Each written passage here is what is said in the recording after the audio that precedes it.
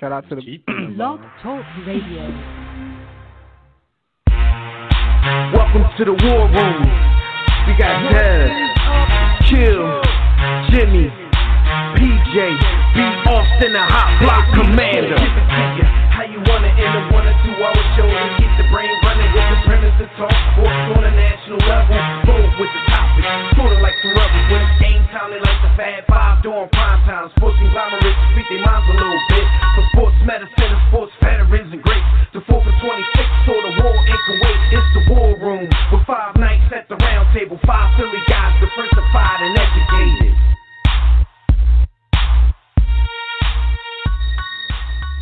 Theme song still not. Challenge y'all to have a better one. What up, everybody out there? You are once again live in the War Room, brought to you by War Room Sports on the War Room Sports Podcast Network. I'm one of your hosts. I'm Dev McMillan, but I'm in the building with my brothers. Got Jimmy the Blueprint and that boy B. Austin. Alhamdulillah. NFL season is down to its final 4, and we'll rap about that a whole lot more. We also going to give out our NFL awards. We're going to do that real quick because, you know, we don't like to bore the homie Jimmy with all this NFL talk since he's not dealing with it this year. But Fred Perdue is going to call us and join us for that because the network's been down, we haven't had a chance to cover 2 in a while, so he's going to help us give out NFL awards. So stay tuned for that in just a few minutes. But look, settle in. Keep it locked right here, and if you want to get in on the conversation, you know the deal. Just make sure you join us right now in the JW Philly Realty chat room at blogtalkradio.com/the War Room, or you could join us on Facebook or Twitter at War Room Sports. You can also call us directly in about 10 minutes when we open up the Digital Extreme Tech hotline at numbers 323-410-0012. During the week, when we're not live on the air, be sure to check out archive episodes of our show at warroomsports.com, blogtalkradio.com/the War Room, the War Room Sports mobile app, iTunes, TuneIn, Stitcher, wherever you get, wherever you listen to podcasts. What up, bros? What's the deal? What up, though? Shout out to the minivan Myras. This is a question I got for you guys. Minivan Myras. We've been doing this highly acclaimed show for the past 7 years, going on 8. Why are people still out there listening to these shithole shows? That's the word of the week. Shitholes. In shithole countries. Yo, shout out to the boy though, cause I got to check that they had a couple more hours in it, but anyway. Yo, seriously, man, what's wrong with y'all president, man? He's denying that he said it. We know how. You talking about our 6'3", 235-pound president, whatever he said he was? Yeah. Alternative facts rule. My man say stuff, do stuff, and then just say, wasn't me. Fake news, man. Shout out to Shaggy and the other boy that made that song. It wasn't me, because the president.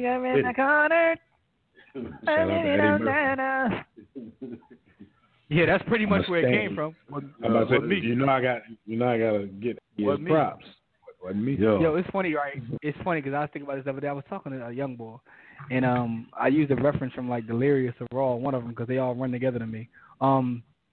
He was like, that's crazy. I'm looking at like, yo, I'm old as hell because you don't even know Raw and Delirious. Like, Raw and Delirious is my life. What is wrong with you? I'm ready to smack you.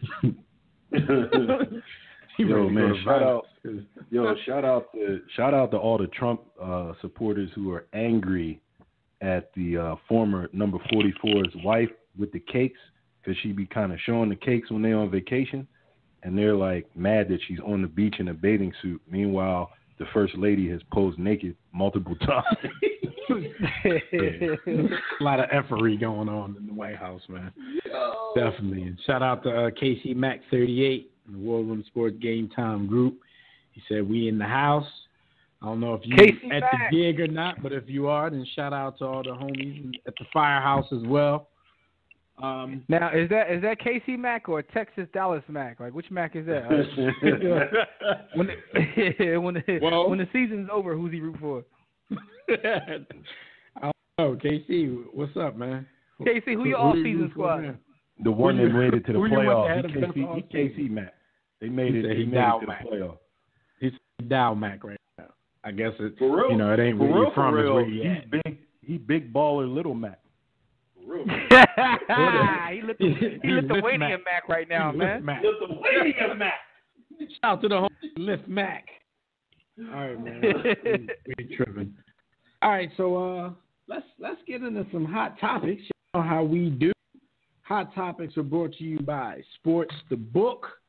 If you guys are tired of reading those same old BS sports book with the list and the rankings and the imaginary starting lineups and the super duper advanced analytics and all that stuff that's subjective, and, you know, you guys got to pass it off as gospel, be sure to pick up your copy of Sports.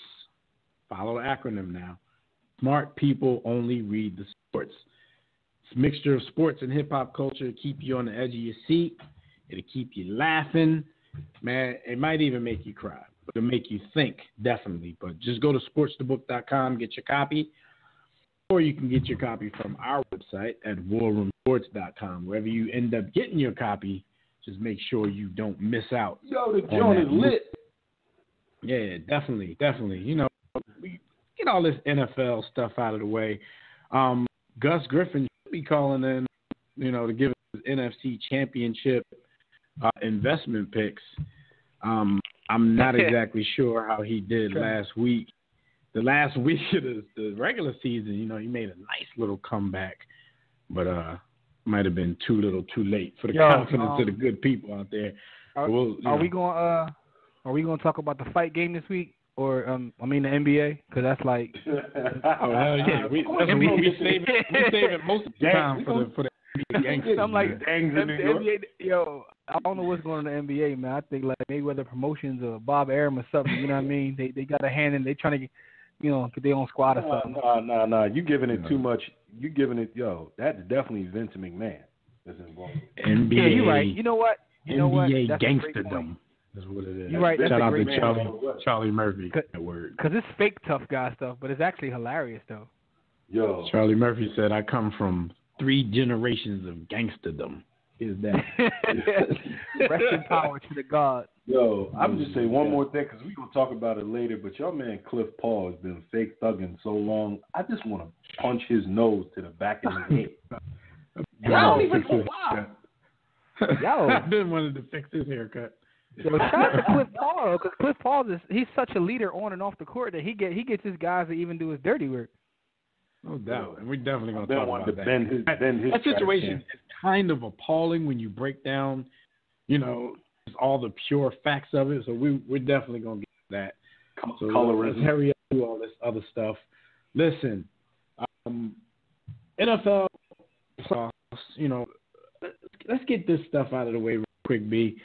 The divisional round, it was kind of exciting, except for the game that no one thought was going to be exciting, the Patriots game, where they basically ripped through the Titans, who nobody really expected or thought would be there at that point. But you had some nail-biters in the other game. I mean, your Philadelphia Eagles, B. Austin, the game basically came down to 2 yards in the defensive stance. The game in Pittsburgh, where the Jags are known for their nasty defense, the Jags got 42 on them, but they put 45 on Pittsburgh. I don't think anybody expected that kind of scoring from that game. And what was the other game? The Saints and the Vikings might have had the most epic NFL playoff ending ever. So you have 3 nail-biters down to the wire, and then you had the Patriots just running through people like they do. So let's go to the biggest moment of the weekend. What did you think about that Vikings-Saints finish? I feel really sorry for that safety. Marcus Williams. Marcus Williams had actually a great game up until that point, and then he got himself into the Hall of Infamy. Then he got himself into the Hall of Infamy forever. Like, he's in foreverdom. Shout out to Charlie Murphy. He's in foreverdom as... What is it that you think he's trying to accomplish with that? I know exactly. No. I have a theory. Let's see if your theory matches mine. So here's my thing, though. I know you've seen this a million times. Because here's my thing. That's how you know it's bad, because that joint is so bad that I don't even watch football, and I've seen the play because people kept texting, email, took over Twitter, like, and I don't know, like, the context of the game. All I know is that was the last play. So, I mean, from a meme perspective, the meme that I went with is that his contact dropped and he was looking for his contact. But the reality is, I think but you being a former to, defensive back, like, what could he been? What was he thinking?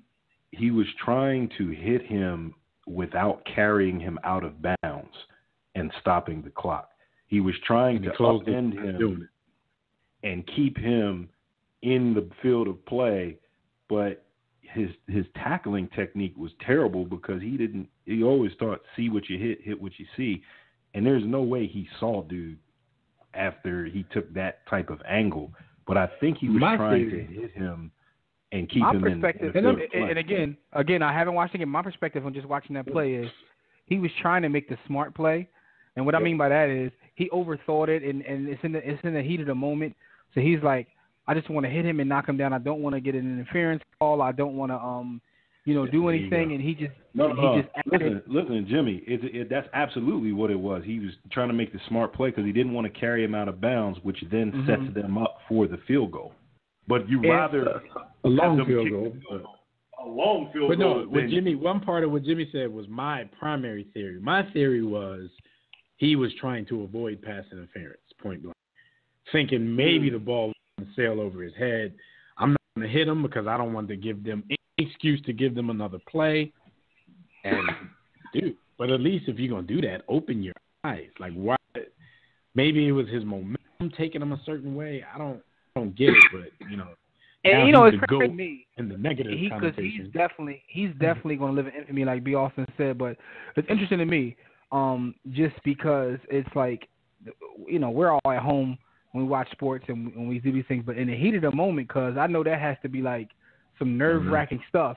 And like B. Austin said, it doesn't matter what he does the rest of his career. He can be the greatest player in the history of the Saints, and it don't even matter at this point. He might as well just retire right now. Unless he does something that wins them a Super Bowl, this is going to live with him forever. I'm rooting for him to be a top 7 safety of all time, man. I'm rooting for him, man. I don't even know that, but that don't even matter though. Like, it's sort of like it's like Chris Webber like when Tom Brady talks. Chris Webber's probably a Hall of Famer. Tom Brady got 5 rings, and he's still haunted by that 16-0 game they lost. So Raheem Moore missed that tackle on Jacoby Jones, and he died afterwards because I haven't seen him since. But no, Jim, you're right there because, like I said, Chris Webber, he's had a Hall of Fame career, and people still talk about the timeout he took in college.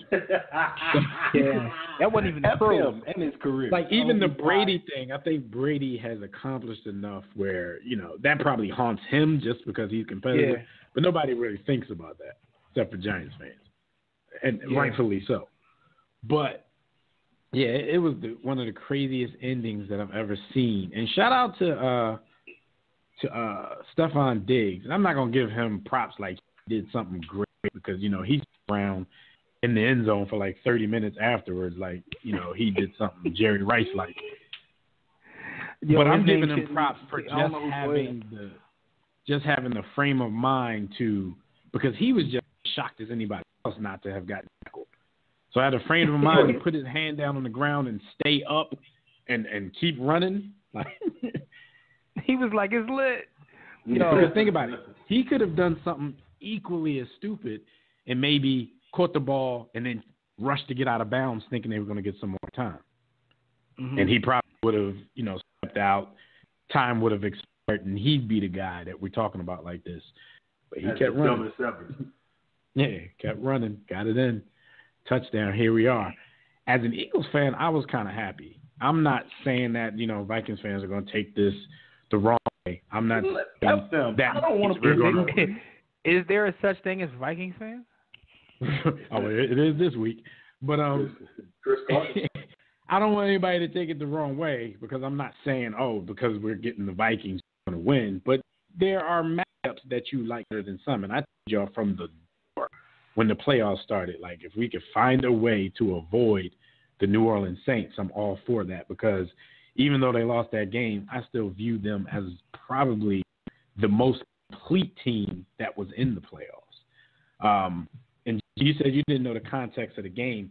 Minnesota led this game from jump, had a nice little, maybe like a 13, 14-point lead early, and in the fourth quarter, Drew Brees became Drew Brees. Yo, all things fell apart. They finally took the lead, and then this happened. Damn. I mean, Drew Brees came down, and you thought the game was over. The game was over. He came down and did his 2-minute thing. So my only question is, and I don't know, like, how salty was he at the end? Like, did he do a press conference and you know? Well, I'm gonna tell you how salty he was. He didn't walk out on him. His birthday was the next day. How bad was his birthday? No, but that's the thing. We were about to go from talking about the question all week was going to probably be a reevaluation of Drew Brees and his standing as an all-time quarterback. It should still be that, but because they ended up losing the game through no fault of his own, because they left him, they scored and left Drew Brees like a minute and 32 seconds. Jimmy, he drove them on the field like it was nothing. Minute and 32. The game was over. Vikings fans were leaving. I guarantee you people at home were breaking televisions, all kinds of stuff. And then the miracle happened. So I'm waiting for them to give it a nickname. Case Keenum is better. Yeah, Case Keenum is the dude right now. And all he did was throw that joint up. Yo, he threw it up to the heavens. He admitted that too. We got I've only stopped watching football one season, but I feel like the whole world has turned on its axis when Minnesota and Jacksonville are still playing. I'm like, something wrong. It ain't been that long. I'm gonna tell you something, and I think we will get into this with the analysis of the game. So what game are we going to next? Well, I mean, what highlights? The Patriots game is really not Jimmy, worth talking about. And I'm not going to. The only bars I got for that is, why is Marcus Mariota in the NFL? I've seen better flag football quarterbacks than Marcus Mariota. He's trash. All I'm saying is, I root for y'all man on Jacksonville, the cornerback, just so I can get more laughter and memes. No, let me break it down for you, brother. Break it down for you, brother. Well, you tell me. Jacksonville's defense is made of original men, and Paul Posluszny. And then you missed out on life, Jimmy, and not being able to watch Jacksonville's defense. Not the team, just their defense. Calais Campbell, Miles Jack, and that dude, Jalen Ramsey. You tell me. Gay Bull. You tell me. Is they are a man. Grown man coming at me like that. Grown man coming at me like that. So what were your thoughts on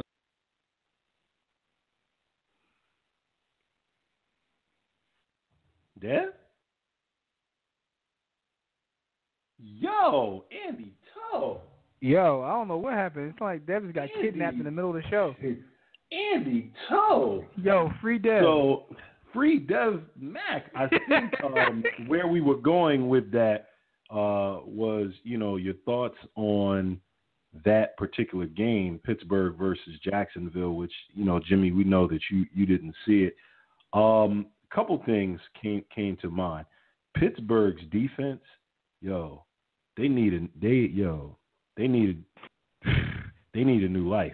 They need a new lease on life. Like defensively, and I get it. I understand because you've invested in Either. You got kidnapped. They've invested heavily on the offensive side of the ball, and believe you me, it shows. I mean, their defense, while they do get home with their front four, their linebackers without Ryan Shazier need more people.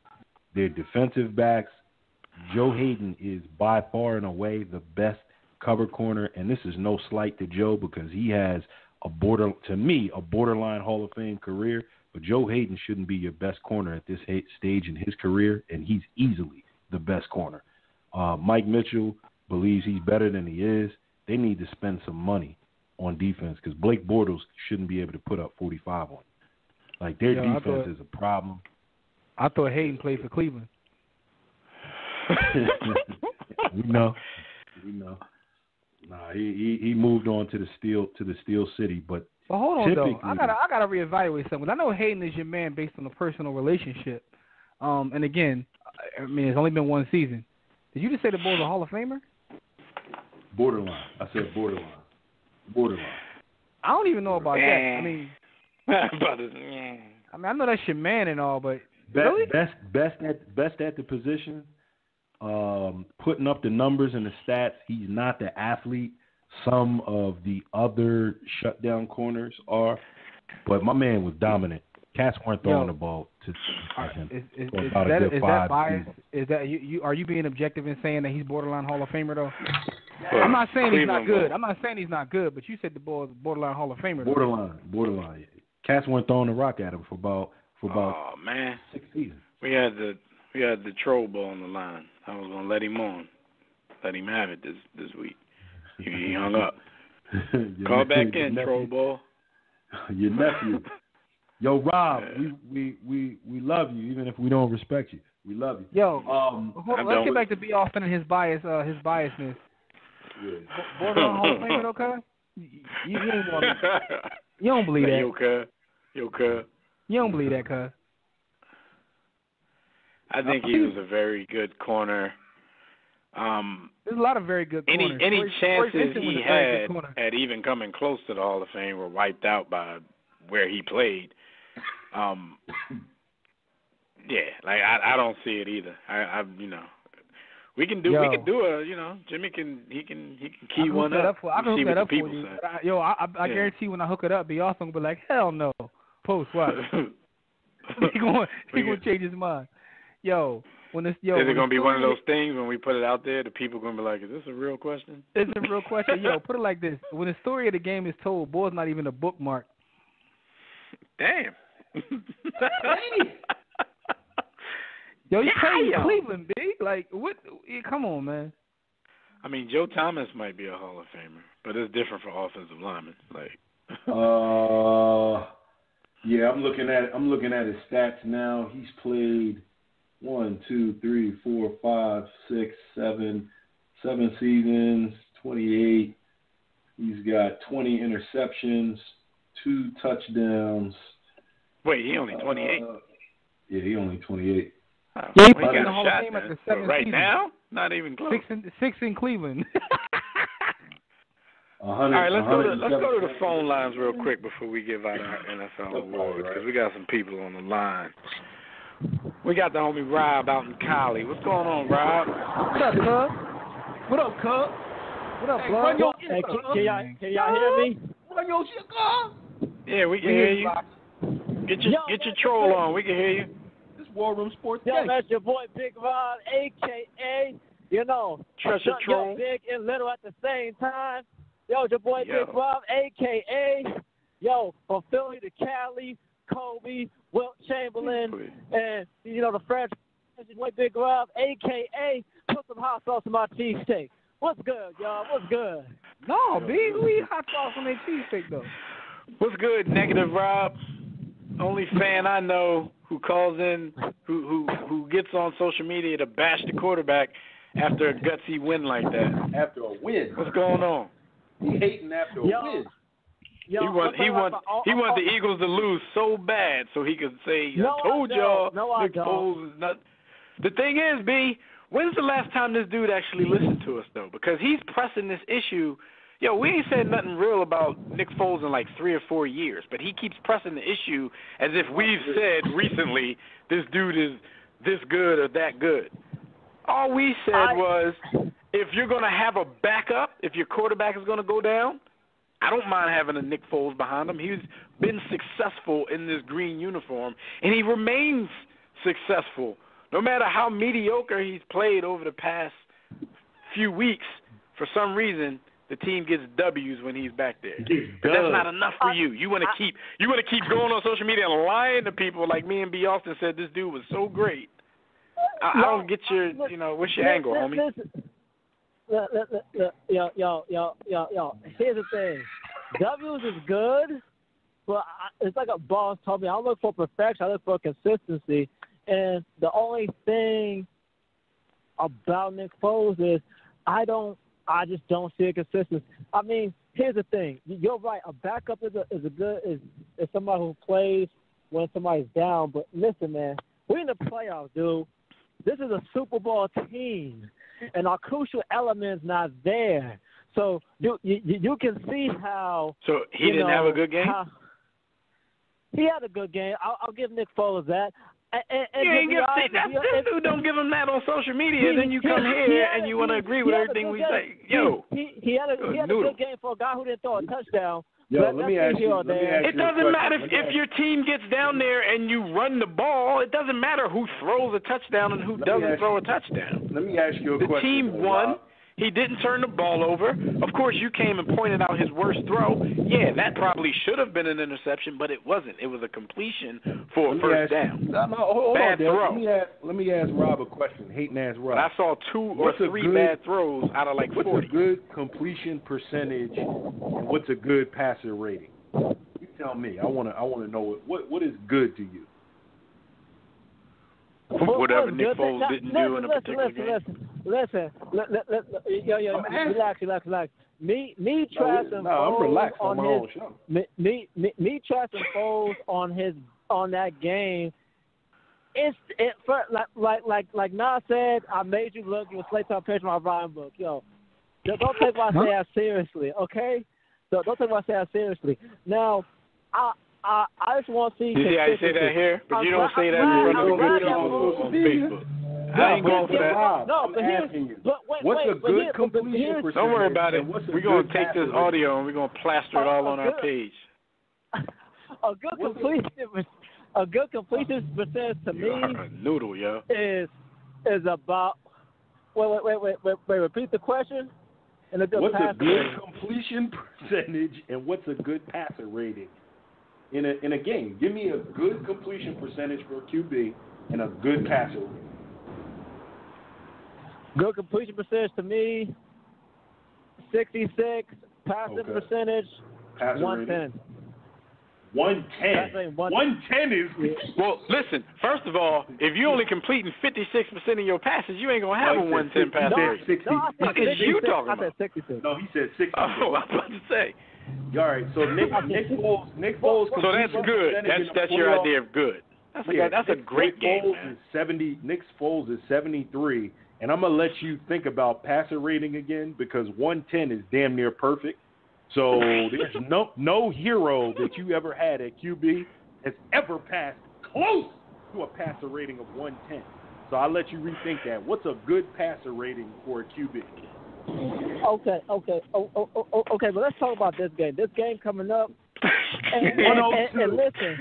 Nick Foles' passer rating is 102.7 in the playoffs. His completion percentage is 73. He averages 220 yards passing per game in the playoffs. I'm going to let you look that up. I'm going to give you those stats again, and I want you to bear them in mind.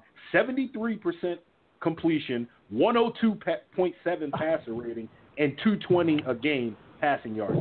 All right, go ahead. And the most important thing, both of his playoff games, he left his last drive with a lead. And it almost happened again this season. You would have came back and blamed that whole game on him somehow. When again, with 4 minutes left, he left with a lead, and they got all the way down to the 2-yard line before the defense decided to step up. No turnovers. But somehow, if they would have got that last 2 yards, I could hear you, we lost because of Nick Foles. And it would have been the same as the last time when they played the Saints, when they scored, left the field with a lead, kicked off, let Sproles get the midfield, and let Breeze easily go down there and get a field goal attempt on us. Yo, stop coming to the page, talking all this madness, and then calling us up talking about, you're right. You right. You're right. I'm just playing. Don't take my stuff seriously. Rob, be serious. Because you call everybody else on there troll, exception. so you admitting to us that you trolling because you're not even serious about what you come to our page to say. Yeah. He's on your team. Root for the dude. Kill him later. When he makes the mistake that helps us lose, then kill him. But the way you talk to us is like you are hoping for him to make that mistake. shoot, we thought Donovan McNabb was overrated. But as lifelong Eagles fans, we've never in our lives rooted for that man to fail until he was a Washington, whatever that team is called. Yo. Or until he was a Minnesota Viking. He was overrated. I thought he was trash. But go ahead. I mean, the point is I didn't root against him. I wanted to win that Super Bowl. I wanted to win that Super Bowl in 2004 almost as if I was playing in it, and the Bull turned the ball over 4 times. Nah, I ain't muted. I don't know. He disappeared. He ran away. He didn't want that work. All right. Well, I don't know where Fred is. Let's take this call from the homie Tobias, and then we'll give out our awards so we can move on to some other stuff, or especially give our picks for this upcoming weekend as well. Tobias, what's going on, man? You in the war room? What's going on, gentlemen? What's up? Yeah, you man. Had to beat up. Hey. You had to verbally beat up Rob. Yeah, I saw that. Hey, Fred's getting ready to get his "Make America Great Again" hat to cheer on the MAGA boys this weekend. Don't let Jimmy hear you saying that. I know the MAGA boys, boy. Trump will be in the locker room. But here's the thing, guys. But here's the thing, guys. I know like Rob maybe down Nick Foles and like Minnesota fans got Case Keenum who I want paid. But here's the thing. But like Eagles fans, like Rob got to understand. He got to thank this organization for understanding the concept of team building. And they got a team where, hey, you got to back up that can hold down the fort. That's the role of the backup quarterback is to hold down the fort and not be a dumpster fire. Also, they got a big-time defensive line, a good defense overall, where in case a backer comes in, the weather gets cold, they keep it close. A good offensive line, and the GM is bold because he got Jan Johnny for a 5th-round pick. Now, I wish my general manager at the Buccaneers will have a blanketed blank vision and a coach that had a clue. But Tobias, anyway, Tobias, we love you, man. Like, we really do. You're a part of the family and all that, but you do root for the Alabama Crimson Jeff Sessions. Hey, at least I'm honest about it. At least I'm honest about it. Hey, listen, I know they open with that. I'm like, yo, how you gonna talk that trash when the actual MAGA in command actually comes to y'all games? Hey, man. The only one he's ever come to as president. Hey, man. That's why I said we gave him the good seats, too, by the way, because, they ain't want no angry tweets. And plus, Nick Saban had to keep getting that mortgage paid also. But the thing is, though, but I do wish that, like fans, if the Eagles win or lose, the organization did a good job of building a team. And it's not just signing fancy name free agents. And that's what I wish more NFL teams or general managers would get a clue about. And I think Doug Peterson's come a good way as a head coach too.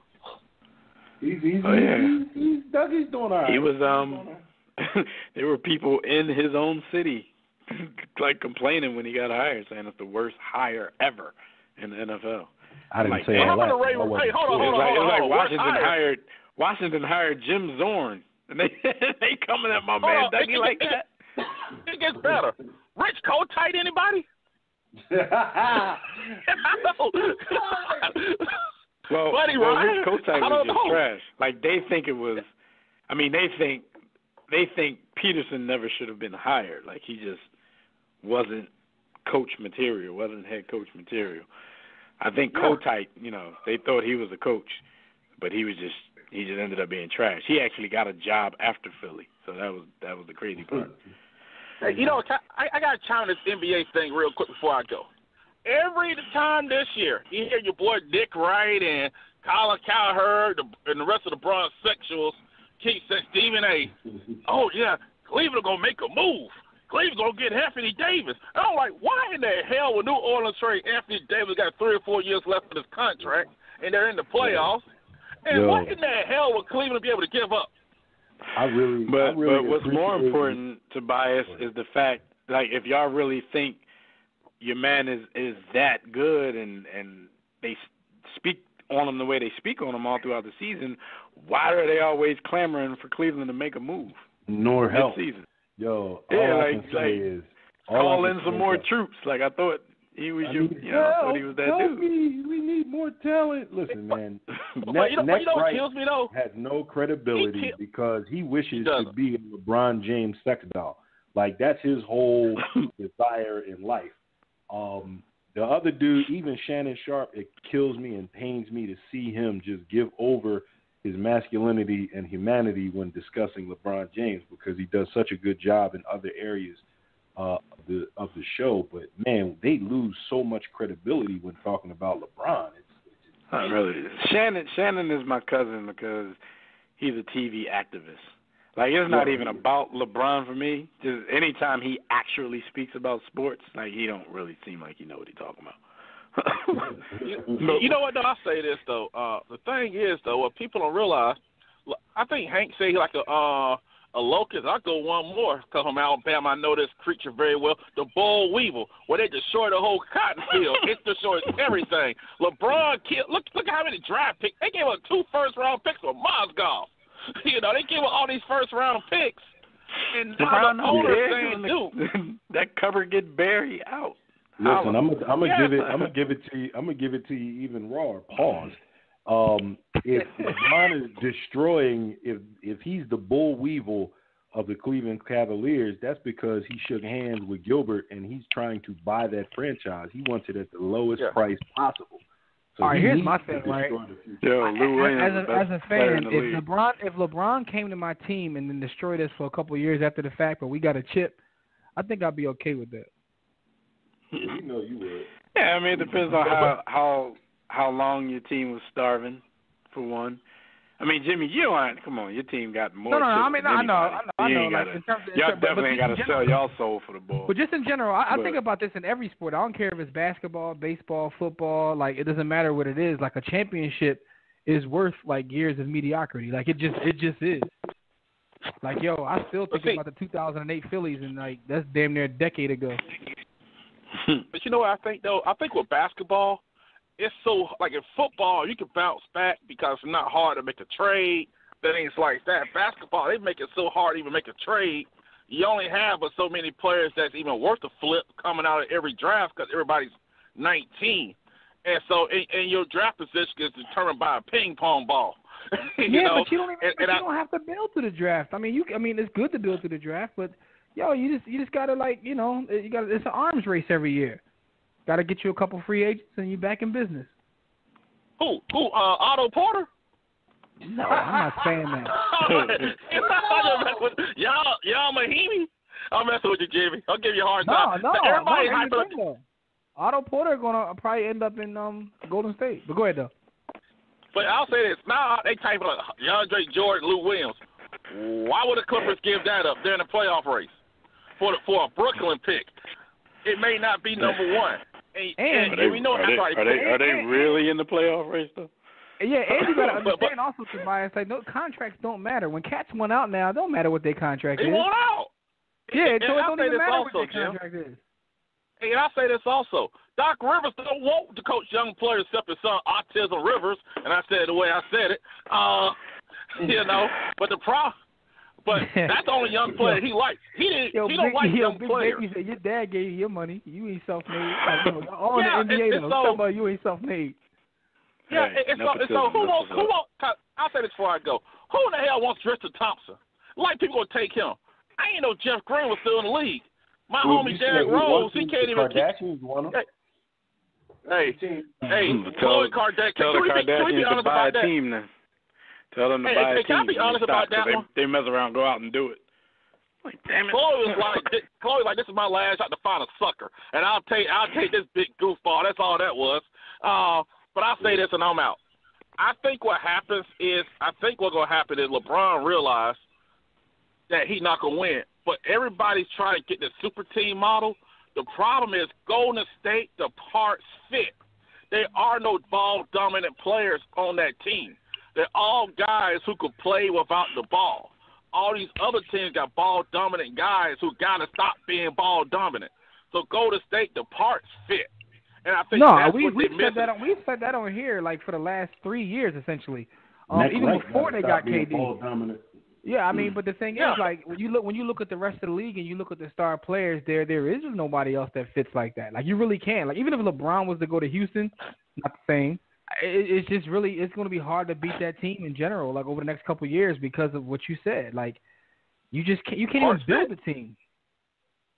Yeah, and you know what, Jim? And the thing is also the team that gave them so much trouble, they just had no wing players, was Memphis. Because they didn't try to out Golden State.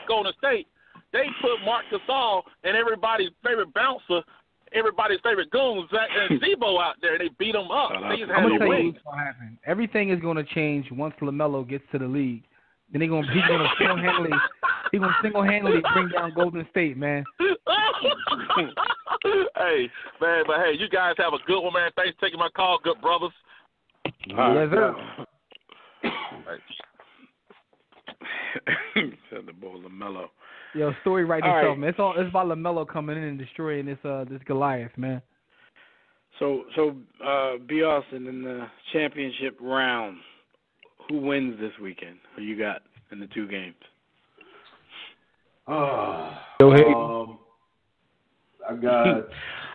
Speaking of that, hold on. Shout out to Skyview Kev in the chat room. He was saying. First of all, he said, if I'm Mr. Congenial, Drew Brees, I'm cussing Marcus out. Then he spoke about Joe Hayden. He said Deion Sanders thinks Joe Hayden is the truth. And I asked him if the truth means Hall of Fame. He said, I don't know, but if arguably the greatest corner of all time certifies you, may have to look at that. I pretty much disagree. Like, you sound like one of these young corners who act like, Deion is a great player. Doesn't necessarily mean Deion likes whoever gives him a Blumpkin. I was about to say Deion he's another dude whose opinion sometimes is based on who's cool with him. Who's cool who's his homie. Not only that, I will. But even if so, I don't care if he's the greatest anything. I don't mean his opinion. Well, first off, this is not me knocking Joe Hayden. I'm not knocking Joe Hayden. Nah, you don't disrespect yourself. I'm not knocking Joe Hayden. I will say that Deion likes you if you wear number 21. Deion likes you if you give him a public Blumpkin. And if you kiss the ring, it'll make you seem better than you are. Yeah, he does. He does do that. Because he overrated. But even if that's not what he was doing, that don't mean what he's saying makes sense. I mean, this is true. Michael Jordan said Joe Dumars was the greatest. Right. He's still a man. Still a man. And like I said, I think Joe Hayden is a very good corner. Just based on what he's accomplished so far, I just think I couldn't put him in the Hall of Fame, but the fact that he is only still 28, he has a shot to. I know. I was just saying that because I know that B. Austin has a personal relationship with him, and he tried to slide that in there like we wasn't gonna call him out and like, borderline Hall of Famer. Then he kept talking like we wasn't gonna catch the fact that he just called Joe Hayden a Hall of Famer.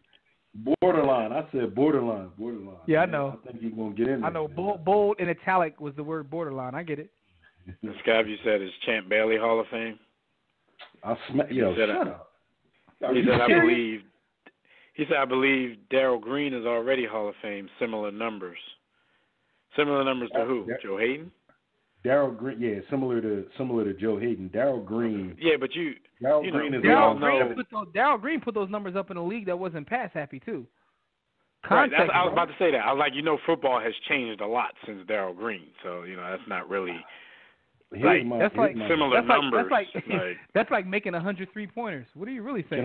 Can I ask? I mean, Matt Stafford got similar numbers to Dan Marino. You gonna make that comparison?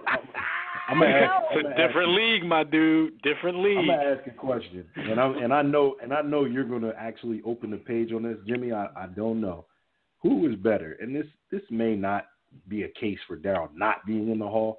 Eric Allen or Darryl Green? Eric Allen's a better cover corner, man. Darryl Green gets in the Hall. Say that in front of anybody from Washington, though. They might stomp you to death. He was in the fastest man. He was in the fastest man competition. He won all the time because he was dumb fast until he was like 50. And he smiled a lot and he didn't curse. And white people love the fact when you smile a lot and they can put you on the golf tournaments and all that. I'm not saying he wasn't a great corner. I was about to say he's a great corner. I ain't gonna knock that. But he gets overrated. He gets old. Like people will ask, like, is he better than who was better, him or Champ Bailey? And to me, that's not even a question. Like Champ was way better than Darryl. Eric Allen was way better than Darryl. There's a lot of corners I feel like were better than Darryl, but he gets the nod because he has the Joe Dumars effect on people. I mean, he also played a long time. I mean, he played was a solid. long time, and he was good. He was on some bowl teams. He was on some championship. So he has a lot working for him, not just purely what he did on the field, but the longevity in this type of sport. You know, that always has to count for something. I mean, but, I agree. the same Some thing. of those dudes are better. It's the same thing as Art Monk. Like Art Monk, when he retired, was like number 2 in everything. And when you break it down, I mean, he pretty much was like Frank Gore. He was number 1. Art Monk was better at what he did than Darryl Green was at what he did. I don't know about that. That's debatable. I don't know about that. I was about to say, I don't know. Because as you see, as the receiver position evolves, you know, Art Monk starts to look a little bit overrated too. Yo, dog, Art Monk was nothing but an accumulator. He was what Frank Gore is now. Like he played a gazillion years. My man caught for 700 yards, but he did it for like 34 years.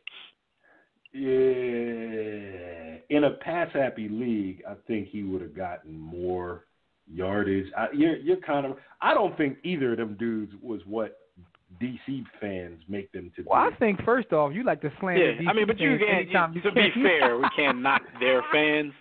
These dudes were on teams that brought them championships, so they're gonna love them for life. He does McNabb, yo. Huh? What'd you say? B. Austin takes more shots at DC fans than he does McNabb. Anything to poop on a DC fan, he's there for that. Oh, yeah. You hear for all DC slander, yo. Listen, we can name top corners, like top corners. And Darryl Green's not going to crack the top 10. He's not. Is Art Monk going to crack the top 10 wide receiver? No. He's going to pile on him now. No, he's not. You're right. He's not. Yo, Art Monk ain't a top 20 wide receiver of all time. What about Joe Hayden? Top 10. Yo, he's better than Darryl. He's better than Darryl Green. Borderline. Deion said he was nice. Yo, borderline. All right, but who wins this weekend, man? We got to get this out of the way. Jacksonville. Tripping. And I probably am tripping. I just hate Boy so much, man. He the greatest, and I hate him. He's the greatest. Yeah. I'm gonna go with the greatest team. I'm gonna go with Brady. And I'm gonna go with Brady and Case Keenum. They're gonna win. Brady and Case. You think they're gonna walk up in the link and push us around? I don't think we're gonna be able to score enough points. You gotta play against Philly's defense as well. Yeah. I don't know, man. Like this is the matchup I wanted, so I guess I can't complain about it now. Like if we were playing New Orleans, I'd unequivocally be saying we're gonna take that L. I think Philly. It's one of those games that's shaping up to be a defensive battle. Now, when we say that prior to the game, then people end up scoring like 40 points apiece.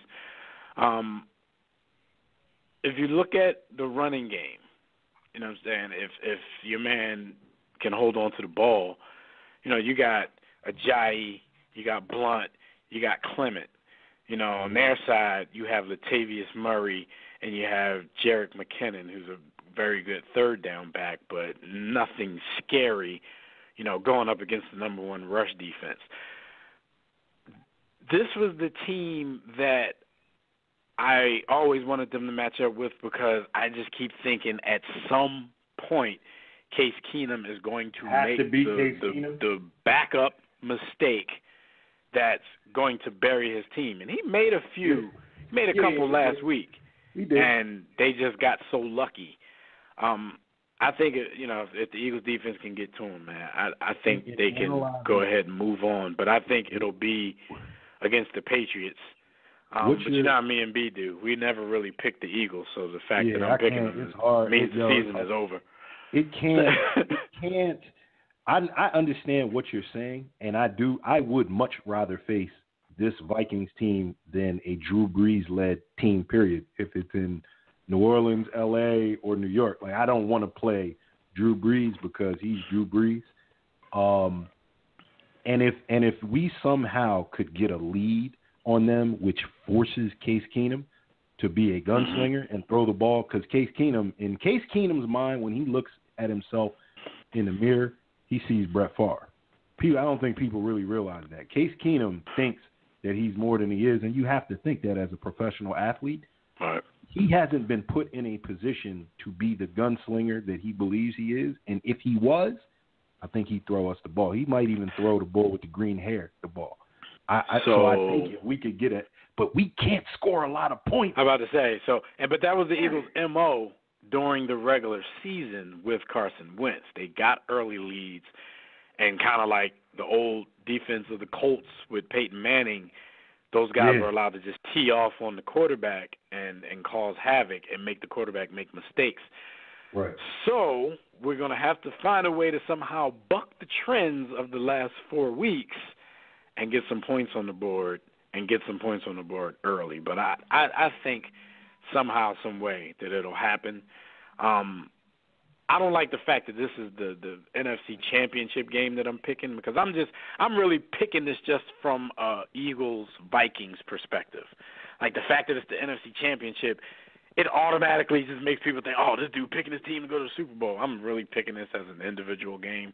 Like, it's a little surreal to me that it's for a trip to the Super Bowl, because beginning this season, come on, 8-8. I love playing the underdog role, and if there was some level of expectation with this, I would be petrified. But I feel like I picked the Eagles to be third in the division, so I feel like we're playing with house money. And I know you don't take for granted going this deep in the playoffs or going this deep into a top 10 IG model, but I feel like if we analyzing it just on its merit, if we had Carson Wentz, I would pick us to win this game. Like, there's no way I'm not picking. But I don't want to knock Nick Foles, because I believe we haven't seen the best Nick Foles there is. I just don't know in this environment and in these circumstances if we can see the best Nick Foles, right? And against this defense, if I have to look at it athlete for athlete, the Vikings defense may be a little bit more athletic, especially along that back line. They have Xavier Rhodes. You know what, though? Last week, he came out kind of shaky and then settled into a groove. Yeah. We just need that groove to come early. You know where the groove comes from, Dev? The groove comes from your man Newman, the Dallas cornerback that won't retire. He's their slot corner. So if you get Nelson, the African, on him, and you got Ertz lined up on linebackers, that's where Nick Foles can make his money, because can no 40-year-old man guard Nelson Aguilar? Like, they got good safeties, though. White boy back there, nice. All right, on the other side, Jalen Ramsey has promised that they're going to beat the Patriots and they're going to win the Super Bowl. He's a little excited. Because presumably Pittsburgh may have looked past them again, or that's the excuse that people are going to keep giving Pittsburgh. This team keeps beating them and, doing it in dramatic fashion, either blowouts or just scoring a whole lot of points on them. Until proven otherwise, I'm still going to have to go with Bill Belichick, Brady, and those boys and the Patriots. So I guess by default, what I'm calling for is a rematch of the 2005, 2004 season, 2005 Super Bowl. So we'll see how that goes down. Have you had an opportunity to watch Jacksonville play? Like, how many games have you watched Jacksonville play, Dev? Oh, no, I've watched Jacksonville. I like Jacksonville. I watched them a lot this season. He coming at I sit down here. Their defense, having grown up loving Buddy Ryan, having seen the 2000 Ravens, just loving defense, they're something special, man. Like, I put it this way. On the AFC side of things, there was not going to be a bigger challenger to Tom Brady in the offense than this Jacksonville defense. So in no way am I expecting, them to do what they did to the Titans. Because the defense is just not having it. I'm just thinking the Patriots defense, though not stellar, it's good enough to maybe put some clamps on the Jacksonville side of things. But they still got to deal with Fournette, and you never know what you're going to get from Bortles from game to game. So it should be interesting. You coming at them on some disrespectful stuff. Yeah, you're right. You're right. Yeah, you grown man talking to me like that. you coming at us on some disrespectful stuff. You tell me. All right, so real quick, we'll do this real quick. Let's give out these NFL awards. And look, this is gonna I think a lot of this stuff is gonna turn heads for people because people are just not used to me picking the home team for anything. But let's start these NFL awards real quick. You want to just run yours down, or you want me to run mine down first? Or you want me to, how you want to do that? Yeah, I'm gonna run mine down. Good, just run it down, and I run mine down. Shout out to Doug Marrone, who we were just talking about his squad. Shout out to home team Dougie P. Shout out to Mike Zimmer. But my coach of the year is Sean McVay because he's 20-something and a head coach. Comeback player of the year, Keenan Allen. Nobody else. Can we take a timeout, B? Yes, sir. Because we got another one. Skyview said, wait a minute. Isn't Nick Foles only 2 years removed from being anointed the savior? No. I don't know who you've ever talked to or heard. Philly fans hated dude. I was about to say, the Eagles fans did not like Nick Foles even when he was having that great season. Obviously, the staff, the organization, and the coaches didn't feel him either. Because after he had that season, they got rid of him. Halfway through the next season, when he got hurt, when the team was 6-2, Sanchez comes in, ruins the rest of it, and they get rid of Nick Foles. I don't know who you've ever spoken to who said Nick Foles was the... I was like one of the only people that was kind of a Nick Foles supporter. He coming at y'all some disrespectful stuff. Yeah, he is. Like we ain't grown man.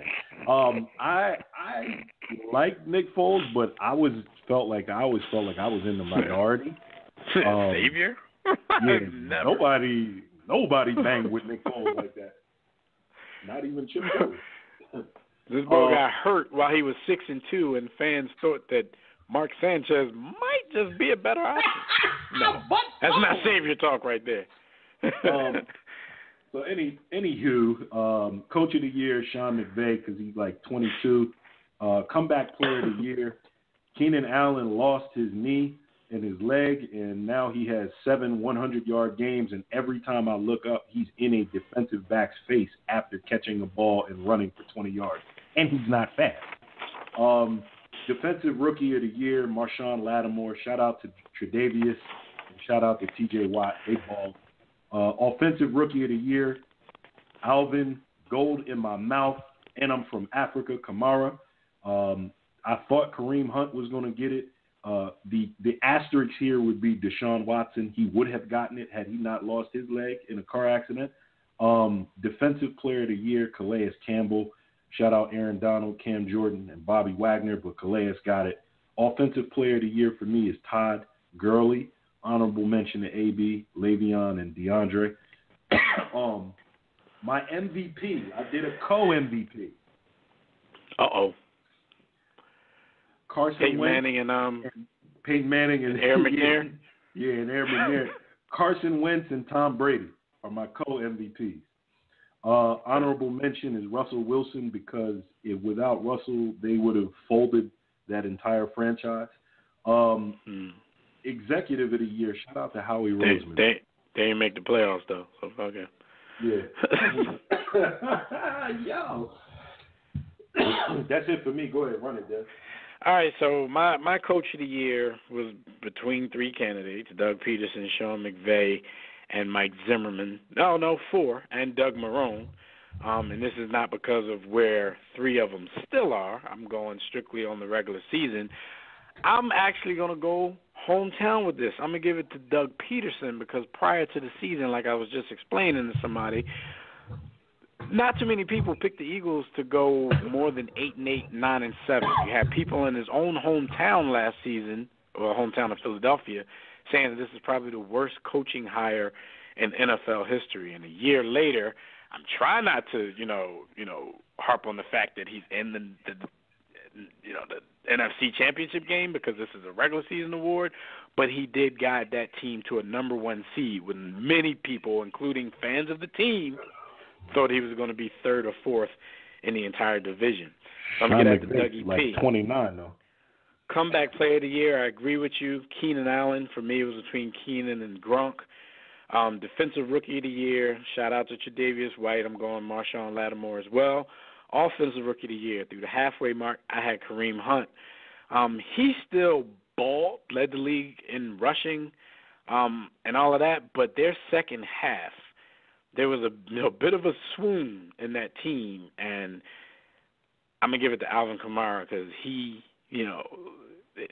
that offense, along with, the defense playing pretty well, the Saints went on a nice little run in the second half of the season, and he couldn't be stopped in the backfield, outside of the backfield. Or returning kicks. Yeah, he's a do-it-all type dude. Defensive player of the year, Calais Campbell. You've seen what his presence has done for that Jacksonville team. Offensive player of the year, I'm going to go Todd Gurley. And the MVP, I ain't giving Cole nothing. I'm going hometown with this. My man led the league in touchdown passes even after missing 3 games. And the Eagles still went 2-1 when he was down. And the one loss was a 6-0 loss to the Cowboys when the Eagles basically threw the game by resting a bunch of players. However, you can see the drastic difference in not just the offense, but the entire team itself without this guy in the lineup. Like, points are so hard to come by when this team was maybe a top 2 or 3 scoring team in the entire league during the regular season. They were the best team in the league during third downs. That disappeared after he got injured. So I'm going to go with Doug Peterson with that. So shout out to shout out to Carson, and shout out to Dougie for my coach of the year. Hometown. People, I'm telling you, people are probably so surprised right now. They've never heard this much hometown out of me. I refuse to say homerism because we just don't do that. But you got to be honest when that's your opinion. And it's rarely my opinion, but that's what we're going to do. So shout out to them dudes. All right, so the ball report. I know we got to talk about the ball bros and what's going on over there in Lithuania. They've had 3 games now in the BBB Challenge tourney where they're playing against junior teams, and they've had 1 game in the regular league with the grown men. Now, in these challenge tournaments, they're playing people who are like 16 to 18 years old, basically their ages, and they are shining. So that bodes well for, a lot of us who've been saying how Europeans and people all over the world are catching up to us because of the fundamentals of the game these guys learned early. So it's good to see them get off against people their age to kind of keep U.S. basketball in the spotlight. But one game they had Melo had 31, Jello had 29 the same game. The last game, Jello had led the team with 22 and Melo had 14. The first game they played, they both did pretty well in that game as well. I think it was 19 and 15. But when they played against the grown men, and I think there's a lot of people out there, especially people who are part of the BBB Stan clan, like they see these numbers and they're quick to brag about, oh, man, they're doing this against grown men. I told you they were this. I told you they were that. But they're not understanding that it's 2 different caliber of 2 different leagues. Players that they're basically 2 different leagues that they're playing in. And when they played their 1 game against literal grown men, neither one of them got too much burn, and they both went scoreless. So I don't even think the coach trusts them enough right now to play them that much in those games. And I think, the reason that they're on the team, we all know, LeVar Ball basically saved the team's finances by sending his two sons over there. So having them on the team, the jersey sales, all kinds of stuff that's going on real quick since they've been there is basically their saving grace for being on the A team right now. But when they play with the B team, they're putting it on the young teenagers over there. What do y'all think? Because Jimmy, I know you've been watching too. Yeah, all I'm saying is if I see number 17 in the street, we got to square up. Because don't nobody come to see you, B. Like, when you get the ball, give it to LaMelo and get out the way, man. I'm tired of these other dudes trying to shoot the rock. You know what they're thinking, though? They thinking NBA scouts going to be here to look at them, so I got to get mine. Because I noticed exactly what you're saying. There's a few people and a few moments in some of these games where you're like, dude's not even looking their way. Like, he won't even look on their side of the court. So it's definitely, and it's understandable why some jealousy would be going on. They just 17, come over here with all this fanfare. Number 17 got to give me a rumble, man. Like, I ain't tuning for you. I'm trying to see LaMelo. I see you in them Lithuanian streets. I'm supporting number 17. I'm all about the 17 getting off and getting his shine. I think this is clownery. I think this is cooning. You bugging. LaMelo is the truth, yo. LaMelo let that thing go from half court and call it shot. Yeah, whatever. It's funny because I guess that if I'm objective, I'm looking at this strictly financially. I think that he's found a formula to make money off of his sons to a point where their family could be somewhat set, even though their family gonna be cool. The people who order their merchandise ain't. His younger boys are not going to the league. I think that this actually hurts LaMelo's chances to make the NBA, in my opinion. Oh, you think it hurts it? Yeah, I think it hurts it. I think what's going on with everybody being so outspoken about. You mean see this boy's with game? Everybody being so outspoken, Jim, about him and Luke Walton and all of that. I think that hurts their chances as well. Like, they have to be extraordinary to want people to expect people to put up with him again. Let me ask a serious question, Dev. You don't even have to answer this because Jimmy joking on joke, like not serious. On joke, not on joke time. You've seen some real hoopers in your time. Is Bull better than Wani Wags? What? Is he better than DeJuan Wagner? You said you're not asking me, right? I'm not asking you. I'm asking Jim. I'm about to hit you with that. Is this a serious question? Is he better than DeJuan Wagner? Yes. Wow. At what level? Right now, like he's playing in a professional league. Would you say at this age he's better than DeJuan Wagner was at that age? Here's the thing.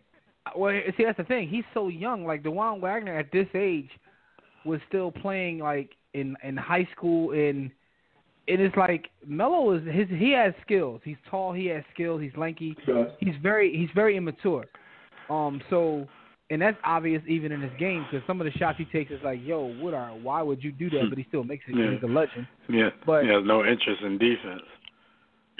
No, like the last game they played, I played more defense than he did, and I was watching on Facebook. We were watching. My man has no interest whatsoever, and don't set a pick because he's not going under or over. He's just going to the other side of the court, like he's going back on offense. He's trying to set That's an excuse. Like, look, he got in my way, so I just went down. Yo, offense. Funny thing is, B. Austin, I actually thought about you, no homo, watching the game the other day because I'm like, yo, if B. Austin actually watched this kid play, you would be a fan because he plays basketball the way that you like to watch cats play. He lets it fly. Like, he reminds me of all the dudes you like because he lets it fly. Like, he has no interest in defense, and he's going to put it up. Are we serious right now? Like, I'm dead ass serious, B. I'm dead ass serious. Everybody that I like locks down, with the exception of Bubba. I was getting ready to, that's the first name I was going to say. Like, you got to be kidding me. And Jamal Crawford locks down. Jamal Crawford locked down. No, he don't lock down. But Bubba, because I can go through a list now that you said that. Bubba was physically. Let's start picking. You can't just say stuff and not be held accountable, man. It's physically impossible for Allen Iverson to lock down. How are you? Yo, if I'm a 6'4" 2 guard and Allen Iverson tries to guard me, I don't care if I'm like Ira Newble. I'm gonna laugh at him. And all right, but let's back and listen to what you said. You said everybody that you like that lock down. All right, so we could take Jamal and AI as exceptions. Who else though? Everybody else you like locks down? Gilbert locks down? Gilbert could D up. No, that's not what I asked you. You said locks down. Gilbert plays D. No, but he locks down? He don't walk to the other side of the court when the pick comes. Yo, he don't do that. And I'm exaggerating by saying that, but my point is, everybody that you like don't lock down, dog. Yo, you name those three. All right, keep going. Who else? Chauncey couldn't get a run before he played D, so we can't say Chauncey. You can say ISO Joe was a defensive specialist at one point. I didn't even know he was on your list. I'll give you that, though. Sam Cassell locks down. Sam D'd up. See, but I'm asking you talking about lockdown defense and D'd up. That's two different things, man. Sam D'd up. Sam D'd up. Keep going. Yo. There ain't too many lockdown dudes anyway. Yeah, that's what I'm saying. So you bugging when you say that. My point is, man, LaMelo, you said I like. You like said I like rat let the ratchet go. Let the you ratchet. do. Yeah. I do. I like to see offense. I mean, you don't count up blocks and scores at the end of the game. And listen, that's what this young boy does. This young boy lets it fly. Yo, this young boy, he's the opposite of his brother. Like, Zoe is so cautious on offense, and he's the opposite. He letting that thing go. You don't like anything across half court. He's letting it go. He lets the out go, and that's good. And so you see that translating into an NBA career. Maybe not. People think I'll be playing, man. But I think right now. I think Jello got more to his game than all of them. I don't think he has. I don't think he has more long-term potential than the other dudes. But at their current age, I think he has more to his game than them. Like, yeah, but Jello can bully you down in the post. Yeah, but Jello has no position. Like, he has no position. Like, right. He's too That's small what I'm saying, because he can go down in the post like he a power forward, but then he can come up and shoot the three like he's a shooting guard. But he's too slow to actually play on the wing. So he's like. I think the only thing he can't do, he probably can't run point guard from any position. He can't run point guard, forward, anything. I think he needs to be fed the ball. Which is why playing with his little brother is the best thing for his game. Yo, when his little brother gets I think Jello reminds Dev of the homie Reese. Yo, all I'm saying is good. All I'm saying is this: LaMelo to me has the most potential out of all three of them, but he definitely needs to, like, be trained and get some more experience, and probably have a real trainer, because he's taller than them. He's taller. He's the tallest one. Jimmy done going over to the dark side. He a fan. No. Don't they list Lonzo at like 6'7"? Yeah, come on. List. Keyword list. I mean, they list Melo right now like 6'6". I thought they said he was like 6'5". Yeah, they say the other one's 6'5". Okay, and now I'm seeing 6'6" for Lonzo. So. Okay, but what I'm saying, it's not about going to the other side. Listen, I'm very entertained by the family. I watch the reality show. I watch them every time they play a game. I'm not alone in this, by the way. I always thought that I don't know, this Google listing LaMelo at 6'3", that probably was last year. I always thought they could play. I always thought all three of them could play. None of them are as good as LeVar thinks they are. But no. They definitely can all play. So that was never a thing for me. Yeah, I mean, it's definitely entertaining. Like, I tuned into all the games that they had that was televised, and it was worth the watch. Yeah, listen, man, I also watch Jam Fam when they come on TV, B. Austin. Like, I mean, Zion came on TV the other day. I watched that, too. Funny thing is, they were playing Chino Hills. I know. That was, VAR messed that bread up, something terrible. ESPN had that thing lined right up. Like, we got Zion and we got Melo, and then he pulled him out of school and sent him overseas. Timothé Luwawu-Cabarrot is trash. Gibbs is that human being. Tipped off. You see, I don't call him TLC no more, Jimmy. He ain't worth a nickname. Calling that boy Timothé. I learned to say his name just because he garbage.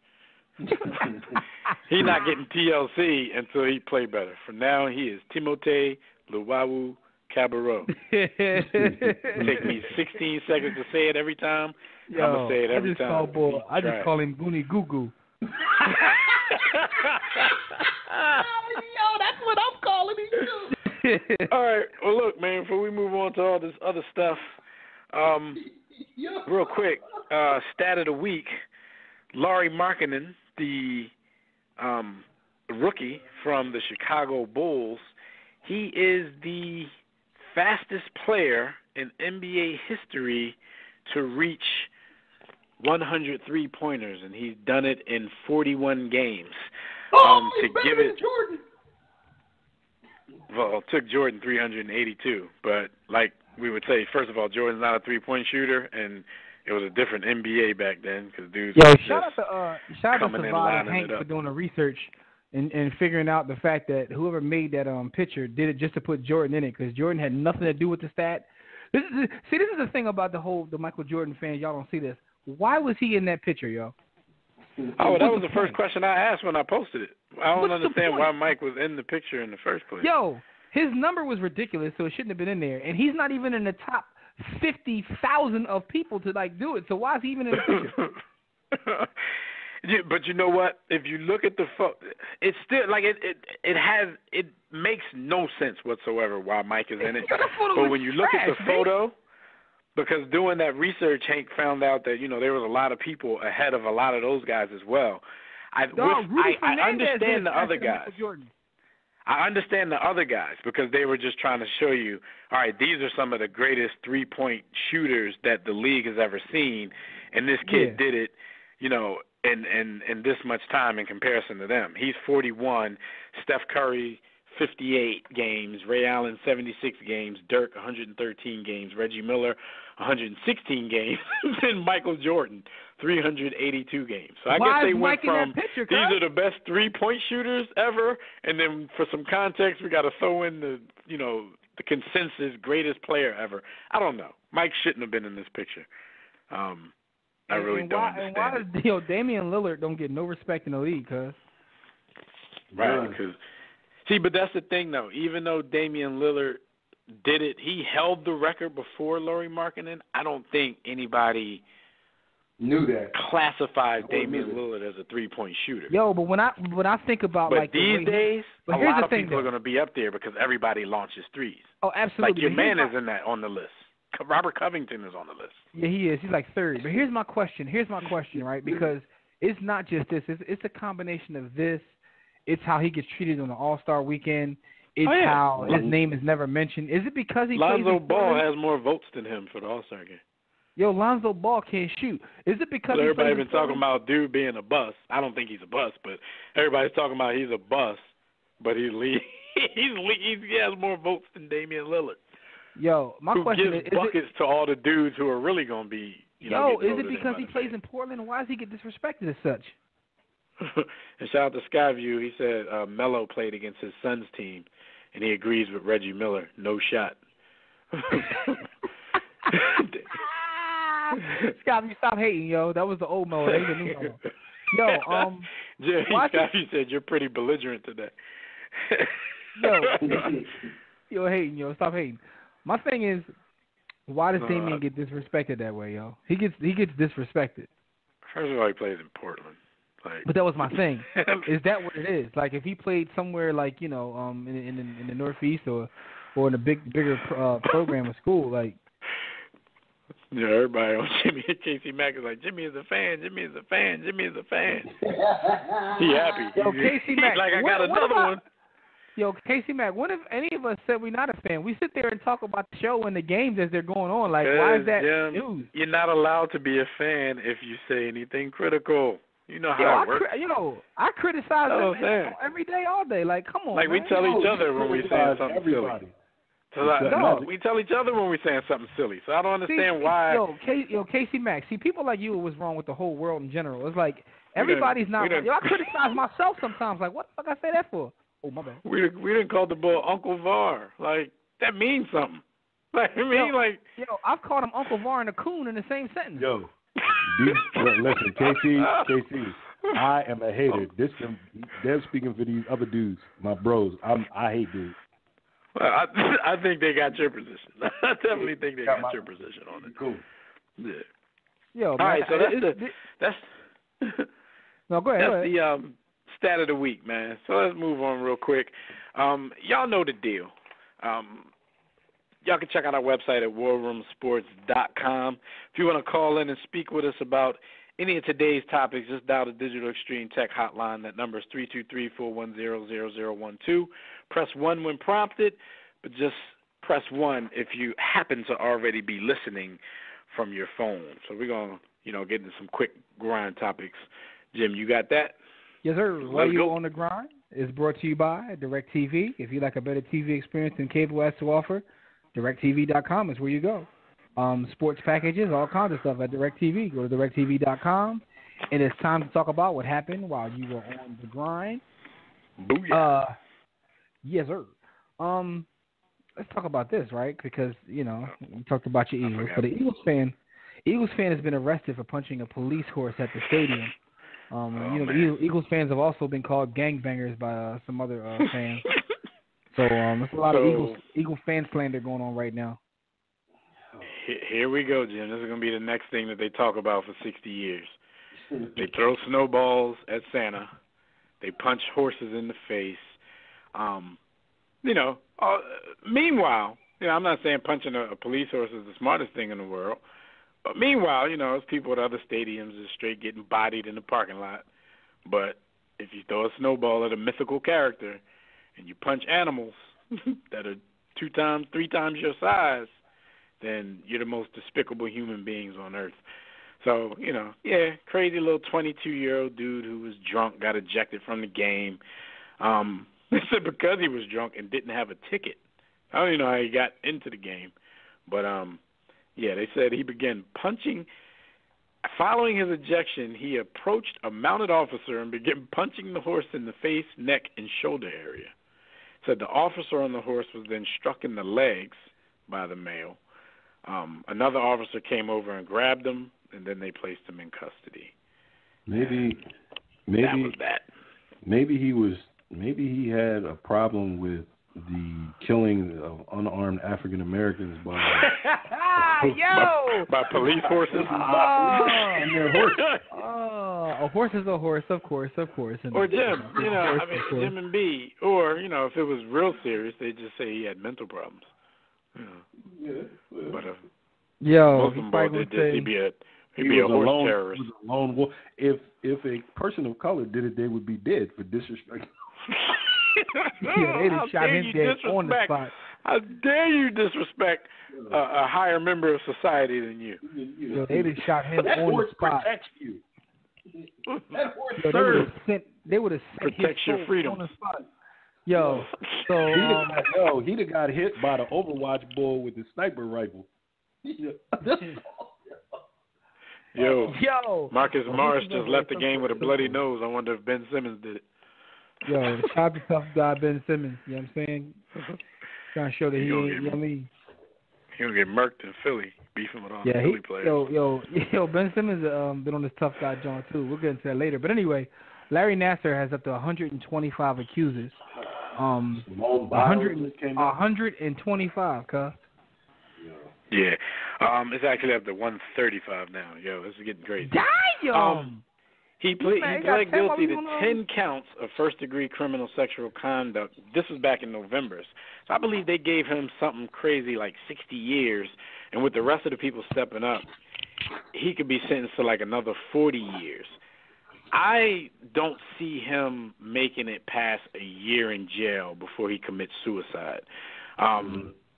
We hear the stories about jail, first of all, and then we hear the stories about jail when you go in there with a charge of, sexual misconduct with young girls. So they're going to treat him in a way that's going to be like vengeful for society, he's going to come to a point, because I'm pretty sure he's way too soft for where he's going to be. He's going to come to a point where he's going to get tired of getting beat up. He's going to get tired of getting raped. I really, like, you know, this is sad, but I really can foresee us telling a story on the grind within the next year of them finding dude hanging in his cell or something. Yo, he definitely gonna get his Mannheimen taken. That's just a fact though. No chuck. Yeah. Yo, facts though. Like, yo, boys a disgrace, yo. Like 120. Come on, man. Like, there's nothing else to say about that, man. Like, you was Sandusky type dude, man. Sandusky didn't put up $1.25 though. Like, come on, cuz. Not that like his little whatever he got was any, like you can't put numbers up, like ain't like we counting, you know what I mean? Like we used to count. Never mind. I mean, this was crazy, man, because you know my only they trusted this dude with all of these little girls, man, and it seems like he touched every last one of them. No, there is in fact a good use in society for Fleece Johnson. And I would like for Dr. to meet Fleece Johnson. Yo, I know Fleece Johnson. That shows you I spend way too much time on the internet. But anyway, apparently Dev does too. I would like for him all I'm to saying is this, though. have an We're gonna move on to that opportunity story, to meet man. Fleece Johnson. Yo, shout out to Adebisi, man. Anyway, let's talk about this, man. Let's talk about LeBron Raymond James and Matt Barnes to reach out to Shaq's son for not getting picked to the McDonald's All-American game. And I believe that the McDonald's game has the 24 best high school players in the country. Now, Shaq's son was ranked number 28, so he was borderline. He was easy math, man. As B. Austin says, he was borderline anyway, so, you know, he didn't get in.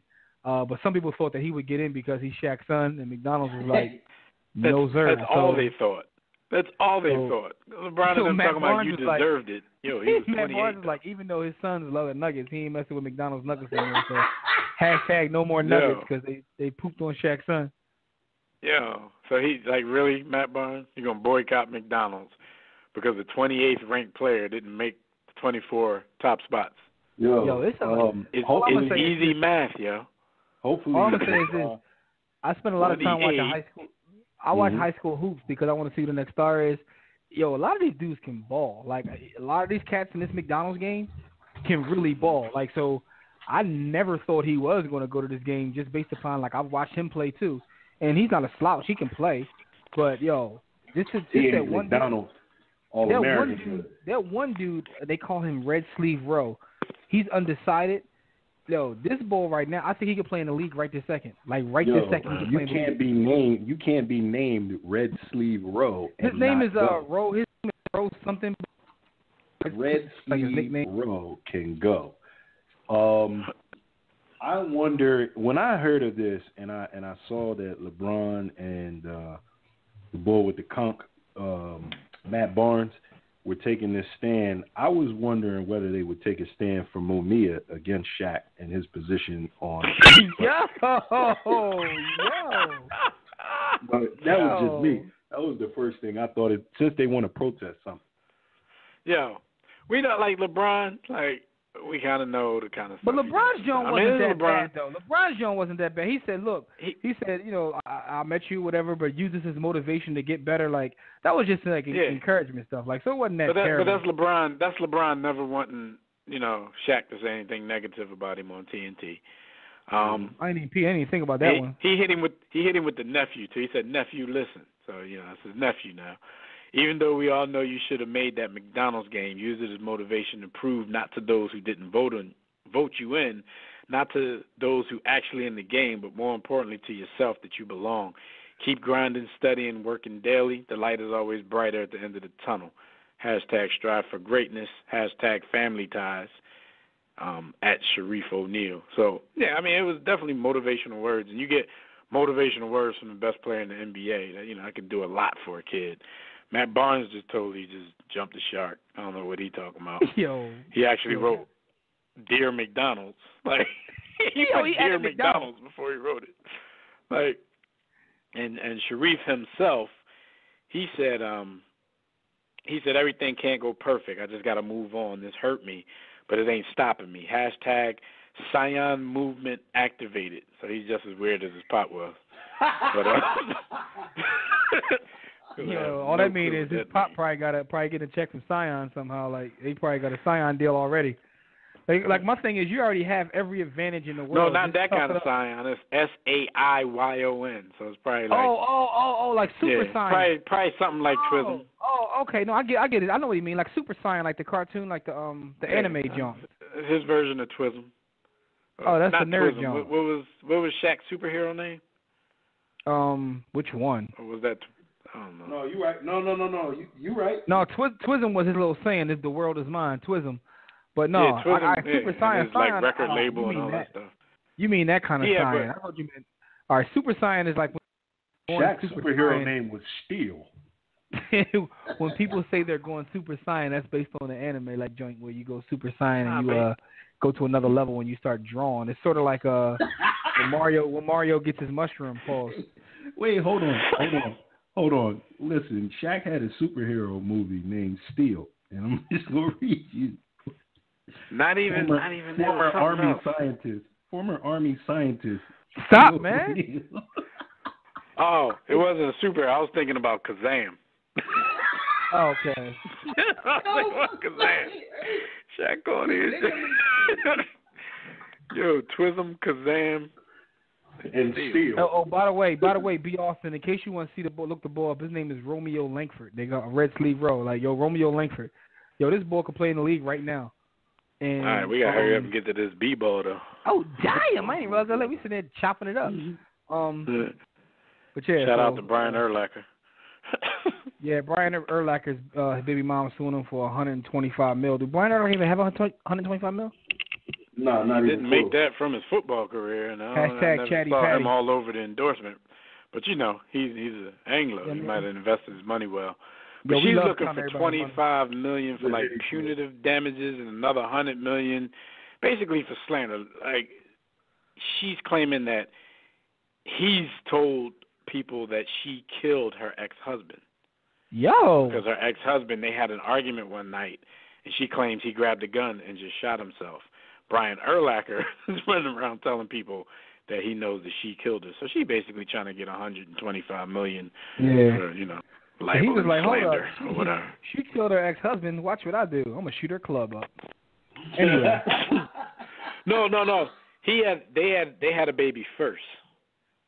Oh, so she didn't tell him about all the craziness after the fact, after he was already trapped. So, yeah, they had a baby first. I think his kid had something to do with it. I think they were arguing, and it had something to do with custody of Brian Urlacher's son. So dude probably was like, I don't want this kid around here. I don't know. I'm just making stuff up. But yeah, you just made a whole story. So basically, she's mad that he's quote-unquote painted her as a murderer. Yeah, she married. It says she later married. This is after they had a son in 2005.